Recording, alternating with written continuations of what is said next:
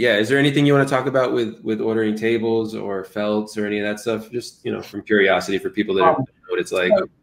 Yeah, sure. I'll give you a little, there are just stories about what's going on. When it came to the table design and the table itself, we went with a company called Ride Park Gaming. And what happened was right towards the beginning of my involvement with the project, which has been since May of this year, and I was working with Chuck Lesson and Akiva Lesson, his son. And it's really the two of them that are the owners of this, and I'm working with them as poker operations manager.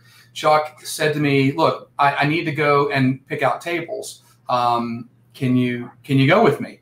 And this was back in early June. Now, at that particular time, my father was on his deathbed actually, and we had limited time, and I couldn't really leave at that time, and so I actually turned down a trip to Vegas, which is not like me at all. And Chuck went out himself and hand-picked out these tables. These tables they're elite tables. They're the same tables that they had sold and put into the Venetian and the Bellagio.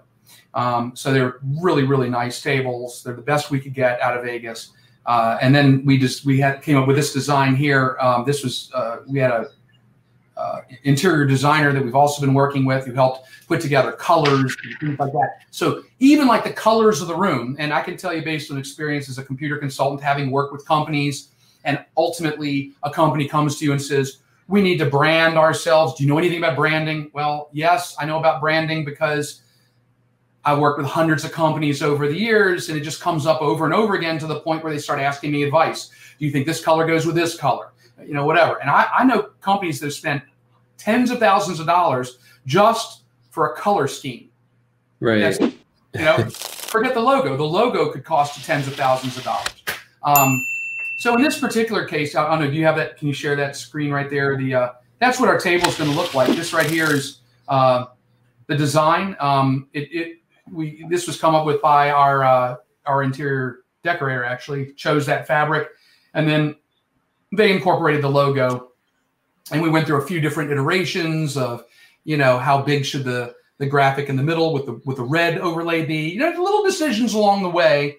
Most of them are just aesthetic, and some of them are reality. We're not having a betting line, so really the red in the middle is kind of insignificant, but it's just more eye appealing the way it is now than the way it was the first time it was much smaller and thinner than it is even now.